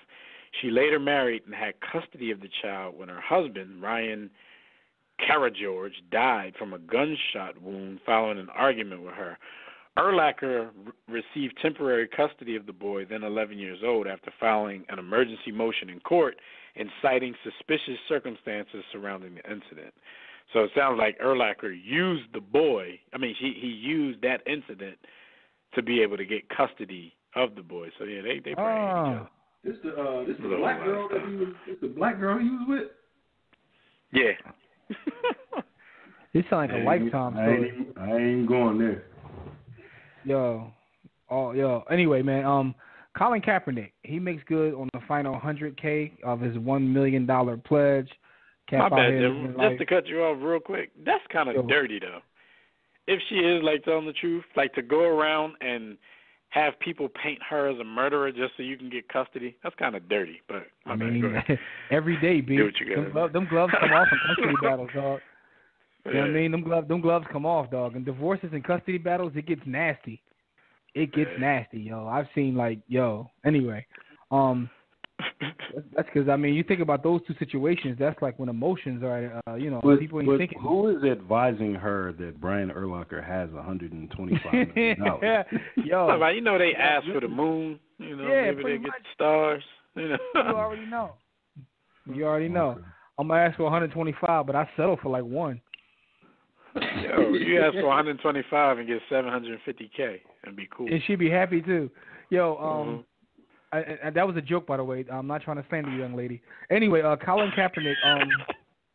You don't want no problem. I don't want no parts of that, yo. Everything is allegedly, and this is all for entertainment purposes. Colin Kaepernick made good on his final 100K of his $1 million pledge. He's out here doing what he got to do. Shout out to Colin Kaepernick. I wonder if Colin Kaepernick's watching the playoff games. What y'all think? I don't know. That'd be kind of messed up, though, because, like, not you, because we know yours is different, but there's a lot of people not watching because of him. But I bet you he'd be having football parties every week. That's hilarious. That's hilarious. There's a lot of people not watching because of him. Anyway, man, so shout out to Colin Kaepernick for doing what he has to do. That's what happened while you were on the grind. Yeah, salute to the God. Shout out to him doing what he said he was going to do. You that bull. All right, real quick. Quick question though. What did your man do with the money he got from the NFL so far? Did he get it yet, or like any words? Or? No, it's not like a lump sum. I know. I mean, did he do anything though? Did he get a new car yet? Yele? What's up? I don't know if he bought his jet yet or what. I'm trying to see. I'm trying to see what's going on with Malcolm Jenkins, man. How much time are we gonna give him before we start questioning what he did? It was like 4 weeks ago. I think it's way too early. I think it's way too early. At what point can we start calling him names, yo? We definitely gotta. We definitely by next year the first payout should have come by next football season. So, somebody would have had to get some dough by the time football season starts. So I guess that's when we can start questioning him. One of his family real quick, members. Some quick birthday shout-outs. And, of course, birthdays are brought to you by Digital Extreme Technology. Do you or your business need a custom website solution? Well, for dynamic, professional, and most of all, affordable custom website solutions, you need Digital Extreme Technologies. No need to break the bank for an effective online presence. Top-quality, results-driven websites at incredibly affordable prices. You don't have to sit there and make your own website from some templates or anything like that. And financing options are definitely available. So visit digitalextremetech.com or call 267-205-4203. And if you want to get those discounted rates, be sure to let them know that the homies at War Room Sports sent you. Yay! All right, real quick, Julius Peppers turns 38. Julius Peppers has carved out what could be a Hall of Fame career. Remember, borderline. College, borderline. He might edge it, but remember in college he was a basketball and a football star. Mike Lieberthal, former catcher for our Philadelphia Phillies, he turns 46. Shout out to Mike Lieberthal. Mark Messier, NHL great, he turns 55. Yo, we getting old. Mark Messier is 55. And rest in peace, shout out to Curt Flood, who was born January 18, 1938, and passed on January 20th, 1997. So we like to give a nice War Room salute to all of these folks on their birthdays. My birthday, yay! All right, you guys check out our website, warroomsports.com. If you want to call in and speak with us about any of these NBA topics we're about to talk about, dial the Digital Extreme Tech hotline right now. That number is 323-410-0012. Press 1 when prompted, but if you're already listening from your phone, just press 1 if you want to holler. Yes, sir. And it's time to talk about that thing of ours, and it's brought to you by Audible. If your schedule's too hectic to read as much as you want, try audiobooks. Kick back and let someone else do the reading for you. You can do that by going to audibletrial.com. Listen, it's time to talk some hoops, yo. It's time to talk about these tough guys. Playing gangster ball. Yo, shout out to 5 generations deep in gangsterdom. A shout out to the light-skinned boy Ben. Ben Simmons, Kyle Lowry, Ben Simmons versus Morris. Everybody from Philly, everybody who PSP and he want act tough with. That was going on. You got the Rockets entering the Clippers locker room. You got everybody throwing shade at Austin Rivers. I mean, what's going on in the NBA right now, man? Aaron Aflalo. You know what? Like, what's going on, people, man? They tired of hearing everybody talk about former eras, former generations. They tired of hearing that they soft and all that kind of stuff. Start with the Ben situation because the Clipper situation was the most egregious and ridiculous and hilarious. So we'll start with Ben. I'll give him this. Like, he doesn't start this stuff, so I guess, and the fact that he's, like, the two people that he's beefed with so far are guys who are from Philly. Maybe there's a little bit of jealousy there. You know, you coming home to your hometown, and this dude is like the prince of your hometown right now. The whole thing with Marcus Morris, Ben Simmons just simply ran through a screen. And it's one of those things when you land on your butt when you're trying to set a screen, you're just embarrassed. So he popped up and tried to get tough. With Kyle Lowry, it was kind of unnecessary. Ben wasn't trying to start any of that with him, but what he did, the ball was rolling on the floor. Kyle Lowry had his back to the ball, so Ben Simmons kind of walked up under him to grab the ball and kind of took his knees out. Wasn't nothing crazy. It wasn't during a play or anything like that. But Kyle Lowry took exception to it. Originally, it looked like Ben Simmons was smiling until he realized Kyle Lowry was serious. So throughout the next few plays, they're yapping, then they both get ejected. Ben Simmons, like, you know, see me in the hallway. Kyle Lowry ran to the hallway. Like, oh, okay, bet. Now, y'all tell me what would have happened if they would have met somewhere in the tunnel. They'd have looked for the closest person to pull to hold me back. Hey, can you stand in between us while we while we act up for the cameras? At that point, y'all got like fake throw hands or something. I think this is a situation when I watched this and I saw all those instances that happen. To me, it just comes off like people are trying to test the kid and see where he stands. Like, he's a light-skinned brother. And, you know, there's a connotation that comes with that. So people are trying to test him. And he's not from here. And he's standing up to it. Like, look, because I think he knows. Because once you get labeled soft, shout out to Blake Griffin, like, that sticks with you. And you know what I mean? So he ain't trying to be Blake Griffin. Right. Yo, and for the people, I like the fact that because I see the arguments on social media being people like, man, you better leave them alone. You're from Philly. People don't know. You know, they about that life in Australia. They crazy. Mm-hmm. Yeah, I don't know how he was brought up, but nah, I mean, on a real level, like, it would probably serve him better not to be beefing with dudes that are actually from the city. I mean, we hope it'll never turn into some Tupac Big type stuff, but, you know, you don't want to be in the wrong place, outnumbered because either somebody put somebody up to something, or you just got goons that just want to quote unquote represent the city. Yo, these young boys up here that type of stuff go down. Right. They will like. They'll let the go out work to the game. They let the blinky go on you for no reason. Yo, then come to the game and still root for the Sixers, although he on the injured list. They're right. Probably defending somebody they never met, but they from Philly, so they gotta get the defense. So that's the whole Ben situation. Aaron Aflalo literally let his hands fly the other night. He let his hands go. Did he? I mean, it was the slowest. The thing is, he threw a haymaker, and then he ended up in the headlock. So I would still venture to say that he lost. He lost the fight to the big dude. It was just funny, though. It was just funny to see. Like,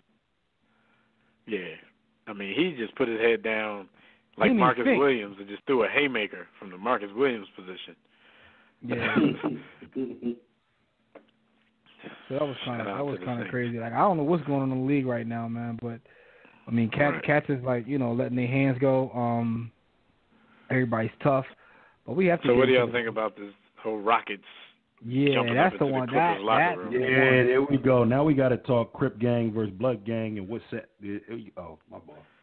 You know what the most ironic part about that is, though? Because Chris Paul supposedly showed these guys or took them through like the secret passageway to be able to get from one locker room to the other one. Yo, this is the president of the Players Association taking some guys to the locker room to beat somebody up. Yeah. And what's even more crazy is he didn't even get in trouble. The two Lackey dudes got suspended for 2 games apiece. Chris Paul and James Harden got Lackey Dog. The Lackey Dogs got in trouble, but the thing is, there are rumors that happened. There are rumors that Austin Rivers spent some intimate skin-on-skin time with his wife. Let him know about it. Those are just rumors. I can't say whether it happened or didn't happen. I can't prove that it did, but I also can't prove that it didn't. But then that would be even worse though. Austin Rivers, if he did spend some intimate time with Chris Paul's wife, why are y'all going over there to beat the dude up?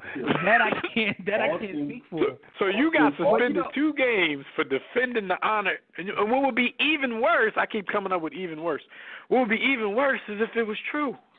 So you're going over there, Austin Rivers, to beat the dude up. You get suspended, and he might have really did this.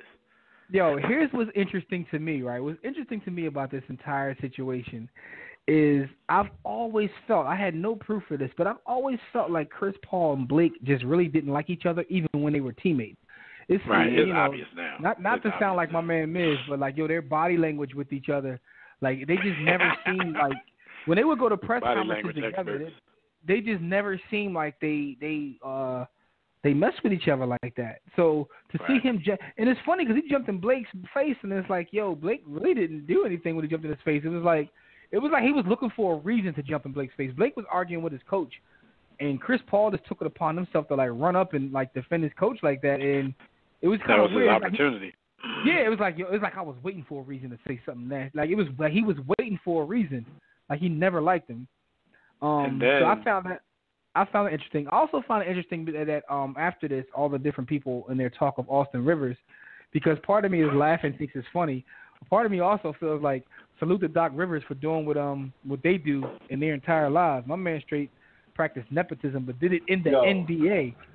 But did it in the NBA. So Austin you Rivers have to give him some kind of props for that, because we always criticizing our people for not looking out for their family. He like, yo, I'm gonna. But now all we're doing is criticizing Doc. With league money. Nah, he was taught.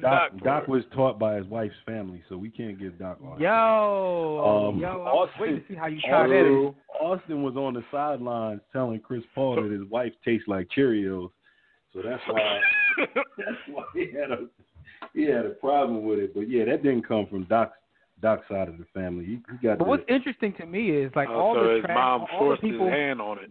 Yeah. All the people. It actually has to be some pressure though, because people have offered them decent trades where he was involved, and Doc has turned them down. So I think his wife might have put his wife might have put the no trade clause not really in his contract. This is why I always thought it was a bad idea once he came there, because of situations like that, what you just said.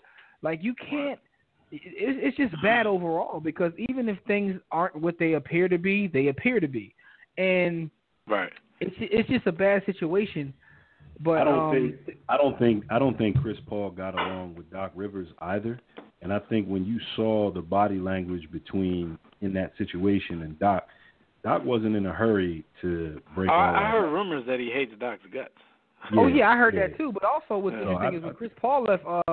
When he left his first team, the Hornets, like he didn't like anyone there either. Like it's turned out that nobody likes Chris Paul. Chris Paul is a scumbag that gets commercials.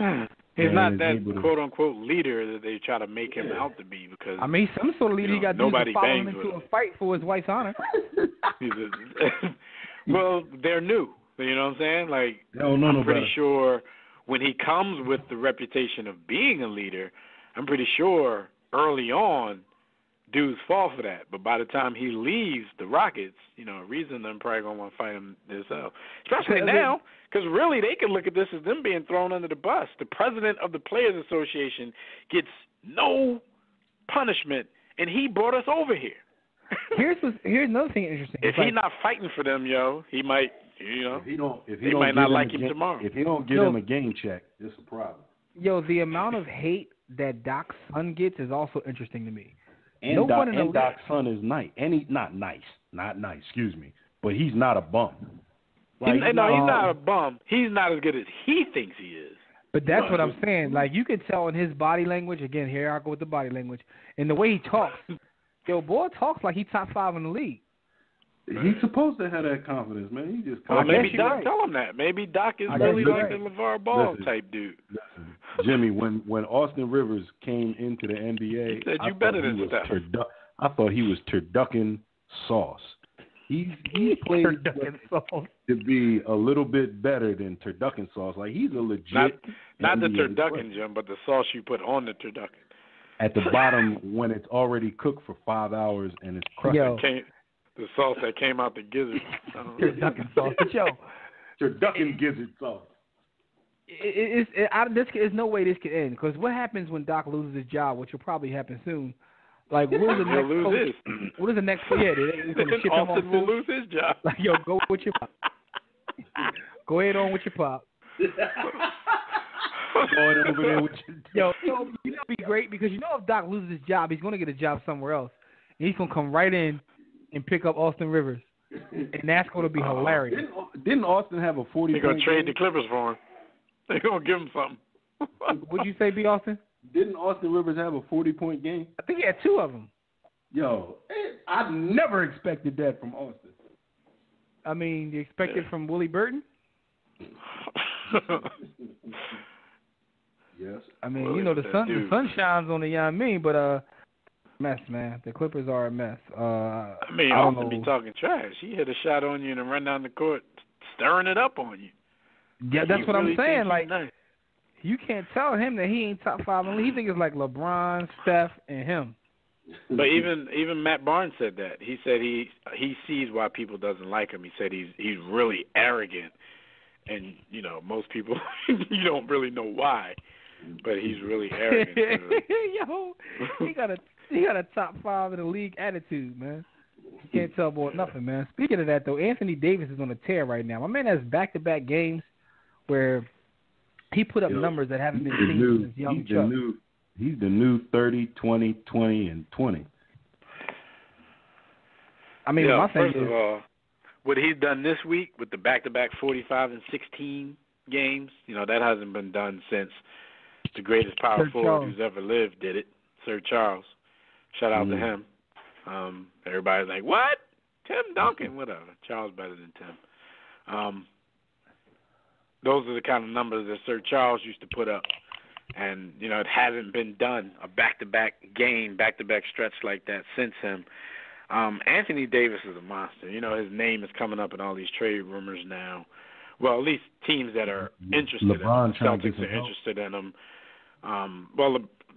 LeBron and the Cavs are interested in every superstar in the league. So they never rest until they get somebody else. But if he goes to the Celtics, because you know how we still talk, you know, people panic when Cleveland goes through what they go through now, and like, man, it's still the East. There's no team that can beat them 4 times in a series in the East. Man, if the Celtics found a way to get Anthony Davis, then you might as well go ahead and book their trip to the NBA Finals. Wouldn't that be? It's so interesting though that Kyrie leaves and he's the one that ends up back in the finals. Right, and people like, I heard a debate the other day of whether, like, if they asked for like Horford and Tatum, people were like reluctant to give up Tatum. Anthony Davis is 25 years old. I will drive Tatum to New Orleans. Like, come on, he's good. He's a very good rookie, but I think some people are starting to, you know, Tatum is becoming a legend already, and like he has no pressure when he plays because he's playing on a very talented team right now. I think he's good. But I think some people are starting to go a little overboard with the Tatum hype. Yeah, I agree. Man, if you're going to give me Anthony Davis, I will drive him to the airport. I will drive him to the Pelicans Arena. There's only a handful of players in the entire league I would say no to. I'm going to keep it. He's 25, though, so you can't hit me with the Tatum so young. No, come on. Listen, Anthony Davis still got 10 plus. I forgot Anthony Davis was 25 until you just said it. The only player I would consider not would be Antetokounmpo. Like, outside of that, even your man, who is the best player in the league still, at his age. The only reason I might not consider Antetokounmpo would be is just because Anthony Davis is getting hurt a lot. But I pretty much. His ass too. Damn! Yo, Dev been sold on Unibrow for a while, and I understand. Yo, Brown, nice. Hold on, though. Yo, we Brow gotta talk about. We gotta 40, talk about 40, this, 40, and 40. We gotta talk about y'all, man. Excuse me, B. Homie's 24. Yo, LeBron turns 25 in March. I'm what jumping LeBron the gun by do with 2 this, months. What LeBron got? How you find out a way to I'm trade trading LeBron? him straight up for LeBron. Okay, I hear you. Anyway, listen. Paul Pierce says IT because he can't be called the other name because he ain't the real one. He says IT should not be honored on his jersey retirement night. So people fell on 2 different sides of that, calling Paul Pierce a hater. Jalen Rose called him petty on TV while he was sitting right next to him. I personally don't like Paul Pierce, and I do think he's petty and he's a hater. But I actually agree with him, even with me disliking Paul Pierce the way I do. I agree with him. The truth. You rather live in a lie? Dog, ever since I saw that boy fake that injury and get in the wheelchair, I ain't got no respect for that boy. That's your man. Come on, that was the most WWE moment in the history of the league. That was gangster.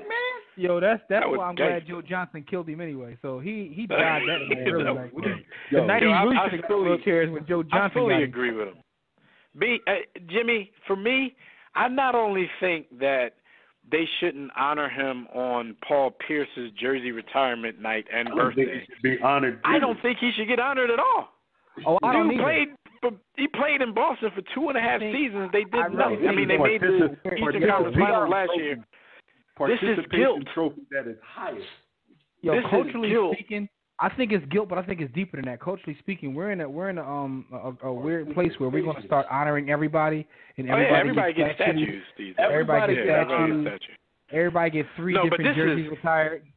This is, man, you came to play in a playoff game for us the day after your sister died, and then we offed you at the end of the season. The thing was, this was going to happen anyway because they weren't going to pay that man the max when it came time. No. So, like I told y'all before, Kyrie was their out. They weren't going to pay him the max anyway. So if you could say, man, we had a chance to get Kyrie Irving, we had to make that move. But salute to the flat This is all good. Like, we get a video montage tribute for you played there 2.5 years and y'all did nothing. I think they gave Kelly Olynyk a video montage. I'm not joking. Yo, real talk. Brian Scalabrine deserves to be tributed by the Celtics more than IT. White Mamba, baby. Real talk. Because White Mamba, he treats the Boston Celtics like the New England Patriots players treat them after they leave that team. Yo. White Mamba is like, he a Celtics stan. Yo, Dennis Johnson, did he get it? No, man. No. How about the Chief? He got the Chief. He got the Chief. My son heard me say White Mamba. He just asked me if there's a Green Mamba. No, son, there's no Green Mamba. No, his name is Warren Buffett. The White Mamba is even made up. Yo, man. And shout out to Shannon Sharp, but Paul Pierce is a top 5 Celtic of all time. Argue with me later because we ain't got time. People were telling me Chief ain't. No, I'm not even Chief thinking about Chief.